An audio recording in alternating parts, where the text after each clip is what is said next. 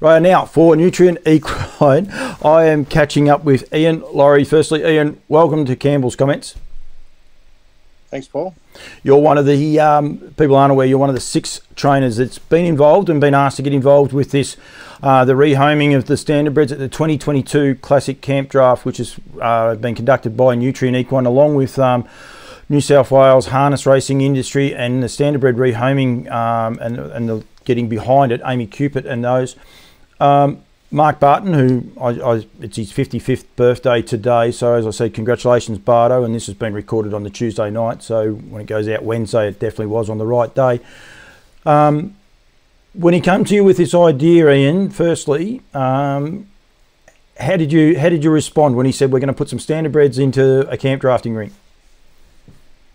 Yeah, I thought it was different, but yeah, no, I thought, well, why not? And since I've been riding the horse, there's no reason why that they can't chase cattle, because my fellas already started to do that. There is actually a little bit of competition, and we might actually get to that at the end. But initially, from like, I'm a harness person, and I said this to Brett as well. I think what you guys have undertaken from our industry is just enormous to find a different avenue, because there's lots of kids show jump with them. They're actually a very good show jumper. They're obviously great for trail rides because they're very, very quiet. Pony club kids, initial and all the rest. But this is something very, very different. And I think a lot of horses will really excel at it because it's a little bit of that competitive edge, isn't it? It is. And surprising, like, it's incredible. I think these horses will camp up pretty well. Yeah, and then by all accounts, for a few of the people I've been talking to, it comes natural. Wanted to get to probably know a little bit more about you, Ian, because there's going to be plenty going on. If anyone wants to go to the nutrien.com.au website, and there is actually a rehoming section there, you can find out. Ian's got his profile up there. Brett Welsh, there's 5 profiles I think up there at the minute, but updates about them. But just thought I'd find out a little bit about you. And I do know one thing. Mel alluded to something that you've already done, but you've been involved in horses your entire life. Yes. Yeah, started riding them when I was about 3 apparently, and had 13 busters the first day and kept getting back on and still going. Did you not think, maybe I'm not fit for this if you've had 13 busters in the first day? No, when I was 3 I didn't know too much, so yeah, it's one of those things. And you live Riverdale, whereabouts exactly is that? 30 k's out of Braidwood. Out of Braidwood? Yeah, called Braidwood.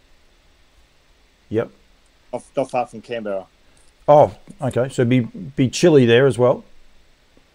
Oh, not too bad. Yep. Yeah, has days.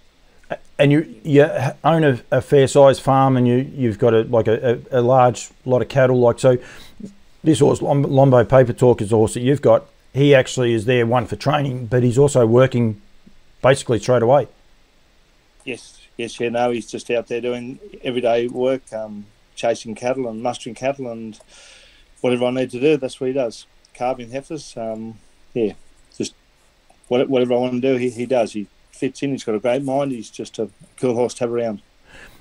Am I right in saying that you've sort of retired a little bit from what you used to do? You used to break in a lot of horses over the journey?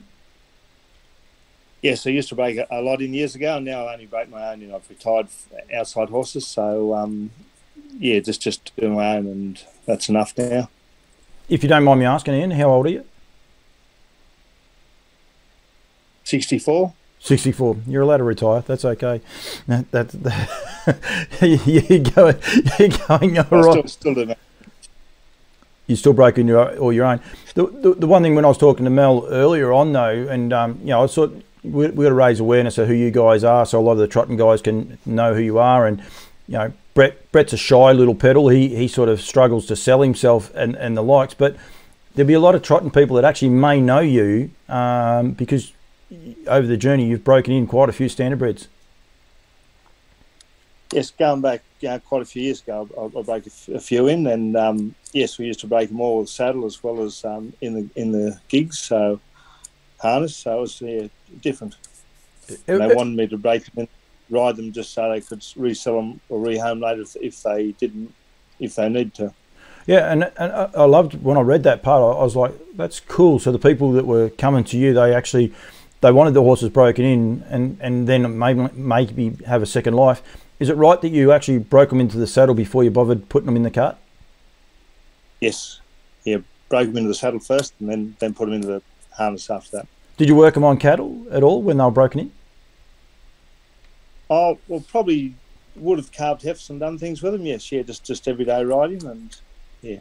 Has anyone ever got you involved in a harness horse? Have you been actually owning a harness horse at all? No, never worried about owning a harness horse. I've just always just worked on the ones that they wanted me to.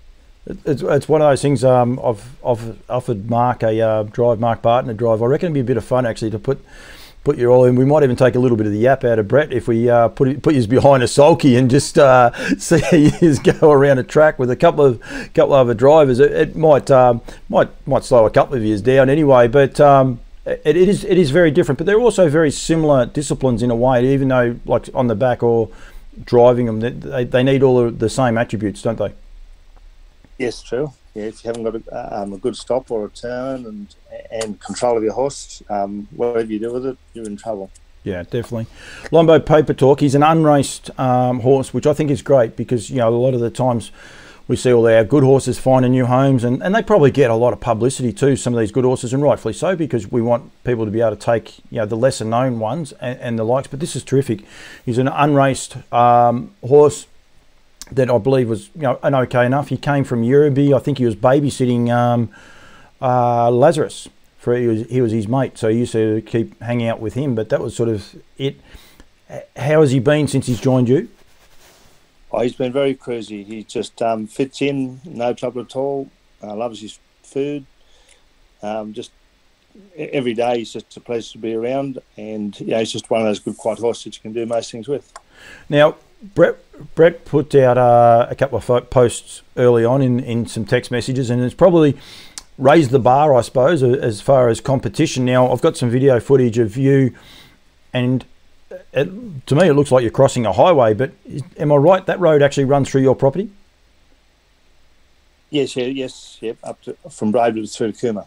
But he looked like he took to it to duck the water. Now, he's a horse that didn't race, so it's not like he's got out and seen a lot of cars and things like that. So that must have been a great surprise for you straight away. It was, and we get a lot of log trucks and things come through here, and he doesn't worry about any of that sort of stuff, like big machinery and that, so it's good.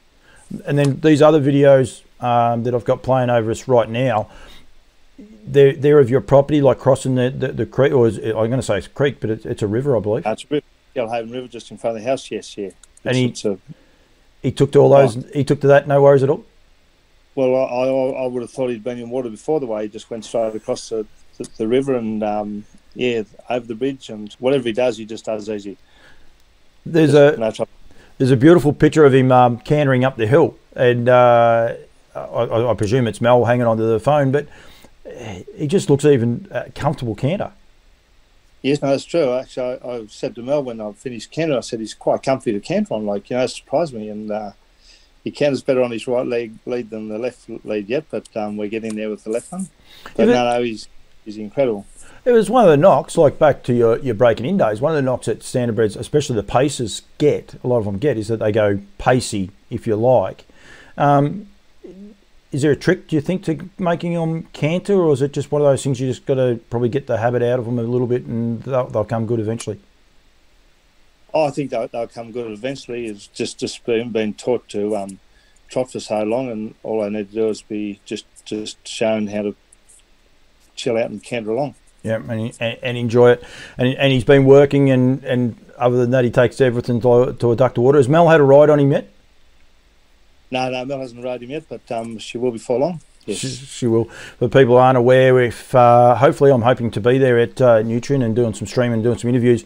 I believe Mel's the PA, basically, the announcer at the venue, is that right? Or one of?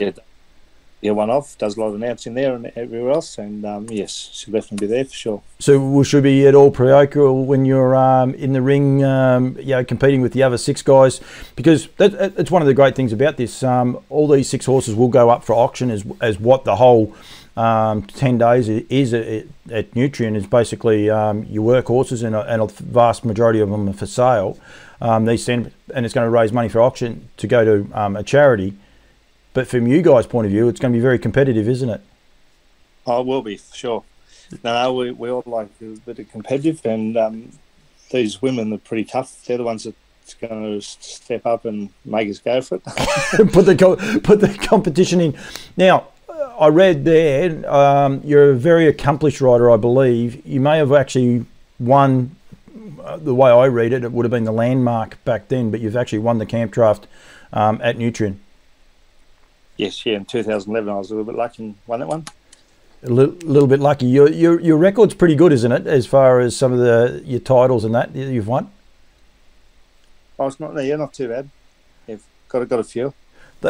They told me you're going to be a tough ass. They said to me it's going to be hard. It won't be quite like Brett. Like, all I had to say to Brett was, "Are you any good?" And he just went on for half an hour. He didn't come up for air. So you're definitely a little bit more reserved than that. But so from a guy that's been around the industry for a long time and had a lot of horses, these horses will make drafters. They'll make working horses. There's so many more options for these standardbreds going forward. Yes, and quiet horses for learners and things. Yeah, like unreal. Yeah, no, I really appreciate it. As I said, I appreciate everything you guys are doing. I think there's a lot of people in the industry that are aware of it. I think there'll be more and more people start to sit up. The more publicity we can get. I don't know if you actually saw. I saw Mark and Brett. They've done their own little show. They're taking me on. I think they. I'm not sure if I'm going to get a redundancy package sent to me very shortly. But they did another little interview yesterday. But Ringer Western, I think, has come on board as one of the sponsors too. So there's a lot of companies getting behind this, which is really good, isn't it? Yes, no, my word, yes. No, I think you'll keep your spot, but yeah, Mark and Brett will always have a little bit of a fiddle around. Yeah, they don't mind talking them too, do they? No, both great talkers.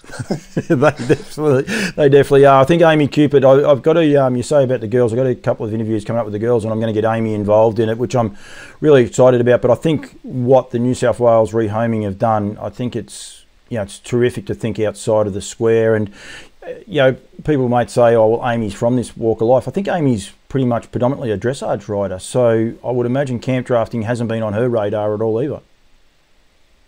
No, I just don't know her much, but yeah. Yeah, no, it's very, very good. This is going to be an ongoing interview, but don't forget the rehoming standardbreds at the 2022 camp draft. It'll be earlier in February. Don't worry, I'll be pumping it up. There'll be plenty going forward. I've got a few more interviews to get done and all the rest. Ian, I really appreciate you giving me a little bit of time. And from a harness person's point of view, thank you very much for what you guys are doing, the whole lot of yous, in trying to find another avenue for these beautiful animals we love so much, to be able to give them a second chance at life, and being still competitive. I think that's, like I said, trail rides are great, but some people want competitive. I reckon some horses want competitive. Yes, that's true. No, thanks to Paul, and I'd also like to thank Mark Barton and Nutrien for giving us a ride on one of these too. Thank you. No, I think you've done a great job, Ian. Thank you very much, mate. Oh, thanks, Paul.